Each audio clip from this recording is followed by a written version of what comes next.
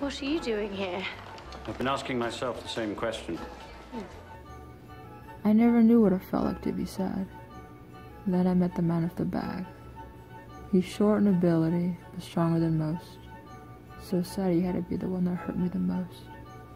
Lack of change is what it liked, for insecurity is best to like. Those who don't understand just walk along as it feels it's best not to succumb. For it is difficult for me to say, but it just won't obey. It came at me strong, but lacked the power to go on.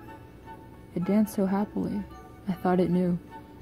For a great ability to hurt takes a stronger man to admit he's wrong, but here there's few. Tearful joy in his eyes told me yes, while those who pestered around us never thought to guess. Never questioning, it knew what was best. So did I, but what a stressful test. I was not suspicious. Could I choose? For there was another lingering bag off to the side that tried to confuse. He took me from the hand and kept me close, while you never thought to say, I love you the most. Heavy breathing came from man, exhausted or relieved. Could it be that you never sought to bring me into your life due to emptiness or insecurity?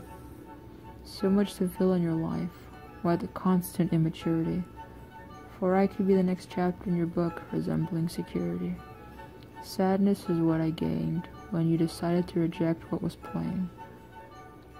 Such a big bag to fill. Why would you push that away? As much as you had upset me, I knew you were there, teasing me with jealousy to spare, because without it, I never would have decided to stop and stare.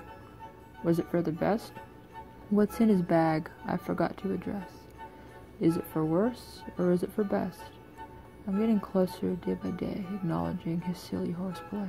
For when I look down, I see you looking at me, happy as can be, for with God it may be challenging, but with me? Will I compliment your attributes? Will we see eye to eye? Oh well, looks like you might not last. We are separating. Will you ever speak? For you're the one that hurt me the most, yet the one I see clinging on to me.